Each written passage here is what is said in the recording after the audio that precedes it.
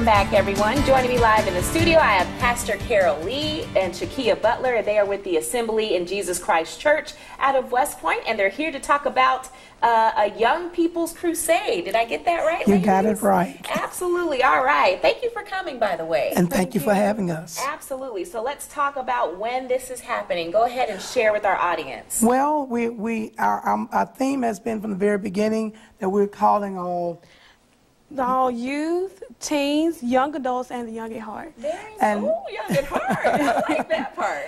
And we're calling them to what we call the Praise in the Kingdom Crusade, Young People's Crusade 2019. It's going to be on July 18th, 19th, and 20th. Nice. It'll be held at the Assembly of Jesus Christ Church.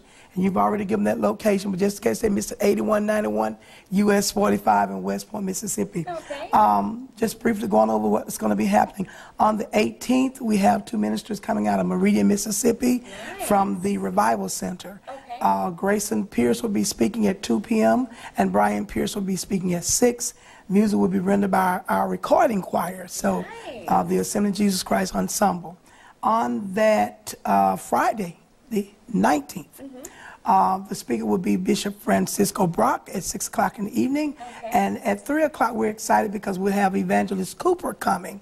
She is has her master's degree in behavioral health. Very and nice. She's going to bring the young people different coping and stress workshop.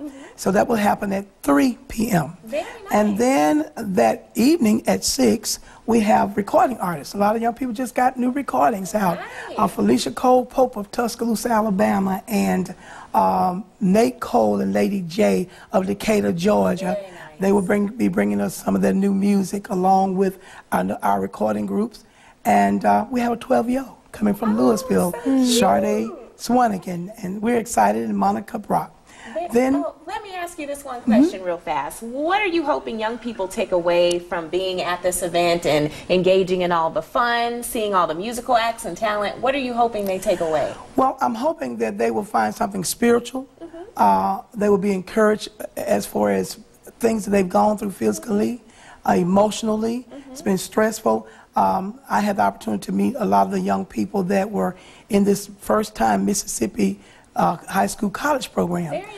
And in meeting them and them coming to the altar and asking for prayer, there were a number of things that troubled me. And I hope that this crusade will help bring some deliverances and some joys and some peace for these young people. Real quick, Ms. Butler, talk about why is it important to support young people real fast? It's very important to support each other because we all depend on each other. We all need to lean on each other. That's where we'll find strength. That's where we'll find hope and aspirations, and that's where we all can reach our goals. So we need to pull on each other, and that's why I feel like it's important to encourage one another. Very nice. All right, you see all the information right there. Please come on down to the Assembly in Jesus Christ Church in West Point to take part in this event. Ladies, thank you for being here. Thank you for having us. Absolutely. Let's send it over to Kendall Smith. She has a weather update for us.